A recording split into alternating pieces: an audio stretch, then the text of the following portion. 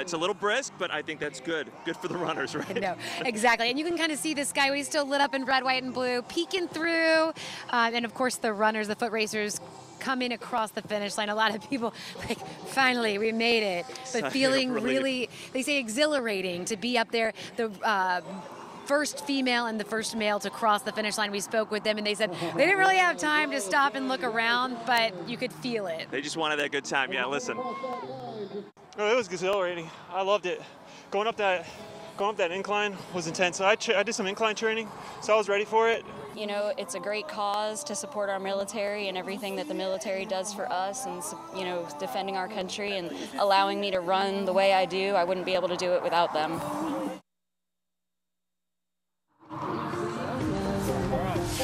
And that's Jamie right there from Fort Myers, Florida, and she's getting ready to run in the Boston Marathon coming up. This is just the warm-up for her. That's right. And she said it was great. And then you heard us also talking with Mark Benjamin from St. Pete, 34 years old. He said that he clocked himself at about 37 minutes or so, but it's really important to keep in mind that when it comes to the male and female to finish, these are not the winners, the overall winners. We'll know that later. And funny enough, too, both first-time Skyway 10K runners as well. So, and Jamie said she doesn't like heights, she doesn't like bridges, so she didn't take the time to take in the view. Well, maybe they're faster, right? Yes, exactly. All right, well, we're going to send it back to you.